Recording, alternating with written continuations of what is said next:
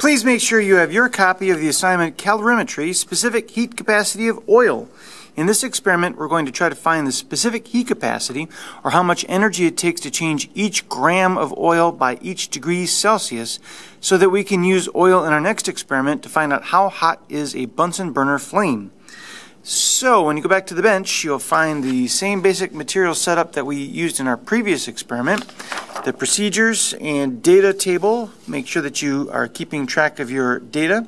The first thing that you want to do when you go back to the bench, I will be giving you a cup that has some oil already in it, weighed on the balance. I put 50 grams of oil in there for you, and so you could just put that in your calorimeter.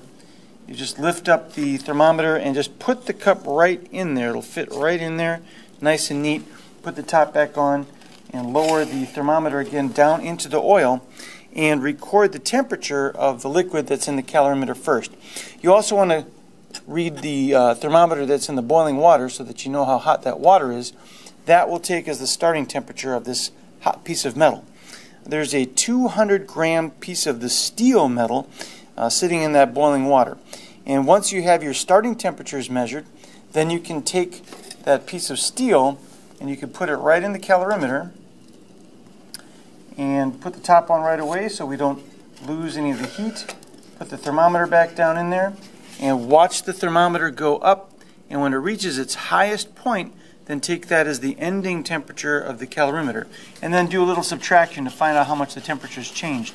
If you swirl the cup just a little bit, that'll help to distribute the heat in there. It'll make the temperature rise a little more quickly, and when it reaches its final temperature, then read that value. When you're all done, please do not take the piece of metal out of the calorimeter, because it will just make a drippy, oily mess all over the lab bench. Just leave it in there. Let me know that you're done so that I can come over and take that out for you.